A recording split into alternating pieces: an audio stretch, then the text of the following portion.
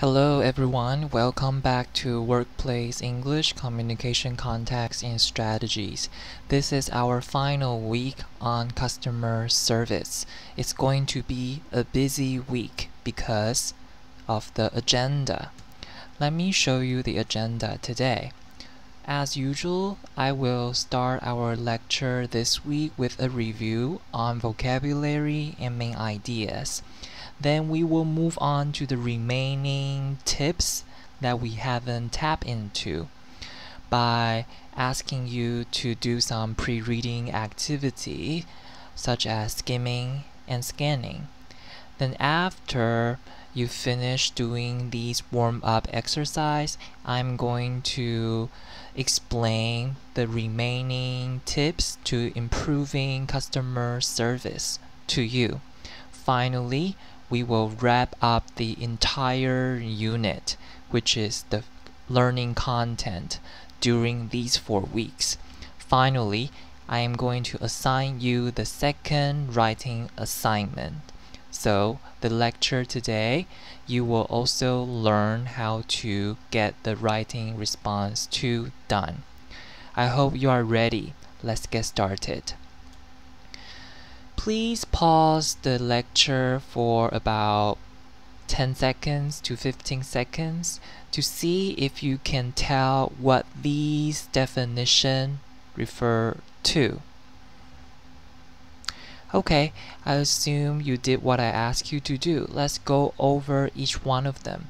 The first one is an adjective. It means extremely important. So the word should be invaluable. Last week, I also remind you that the prefix in here isn't a negative prefix. It actually intensifies the original meaning of a word. So invaluable here means extremely important. And another example is inflammable. Okay, inflammable, which means can be set on fire easily. The second one is to include different types of things. So the verb is encompass. Okay, encompass. And then the third word is a noun. It means a popular word in a particular field. So the answer is buzzword. I hope you got these 3 words right. Let's move on to a bit more. Take a look at these 3 definitions and try to pause the video to figure out the answers. Okay, I assume you did what I asked you to do again.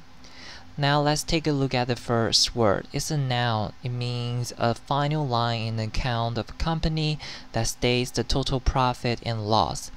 I remember showing you an image of an Excel file, right? So that's what we call a bottom line. The second one is also a noun. It refers to an occasion when a business and its customers are in contact.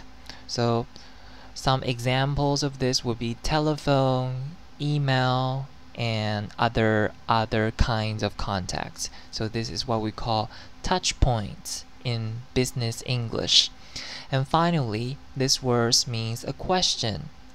So the word is inquiry. Okay, and another synonym would be query. Okay, query. And it can also be spelled like ENQUIRY. Okay, this is the review of some of the important words. Now let's move on to a review on main ideas. Do you still remember what we covered last week? Have a look at these 3 questions to see if you can answer them. Pause the video for about 1 minute and try not to go back to the reading. Okay, so I assume you did what I asked you to do. Let's go over these 3 questions. The first one, what is customer service generally and specifically? So in the very beginning of the article, it tells us the general meaning of customer service. It states that customer service encompasses everything from the initial contact or closing of a sale to finally the handling of complaints. So when people talk about customer service, these are the things they associate with. But if we take a look at this term, customer service, more specifically, it is about building reputation of a company, and it is also about helping a company increase customer loyalty, and more importantly, to help companies bring in more sales. And by doing these things, ultimately, customers can also enjoy a superior experience in companies. Okay, so these are the general and specific explanation of what a customer service is. Second question, what role do the customers play in business? Customers are extremely important, or I should use the word that we just reviewed, are invaluable in businesses because they have a direct impact on the company's bottom line.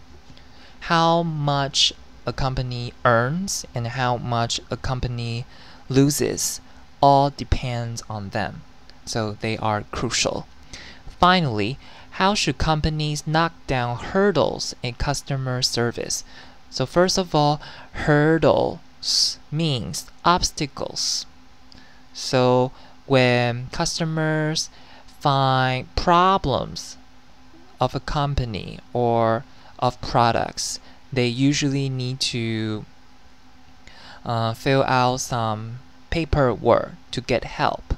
But this is very frustrating and usually make customers angry. So to do that, we need to offer them help as soon as possible. So we need to knock down those obstacles. So how can we do it?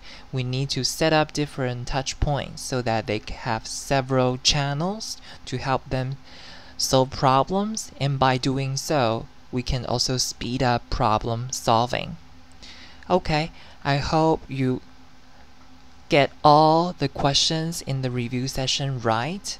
If you did, then you are in the right place. If you didn't, no need to feel too frustrated. Just go back to our lectures previously, watch it again, and I'm sure you will be there. Okay, so last week we finished the first two tips demonstrating that the customer is important and establishing fast and user-friendly customer service. For today, we will talk about the remaining 4 tips.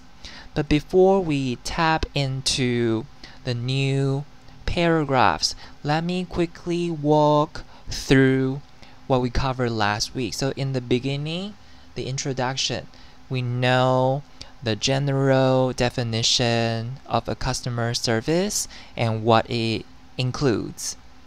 And the point of this article is it wants to show us a wider implications or a wider understanding of customer service. And it is going to tell us 6 tips to improving customer service. And the first tip is a reminder that the customer is the livelihood of every business. They have a direct impact on the company's bottom line. They are very important. And then the second tip is about knocking down all these walls in communication so that customers can solve their problems and get their messages across as soon as possible. Okay, so these are what we covered last week.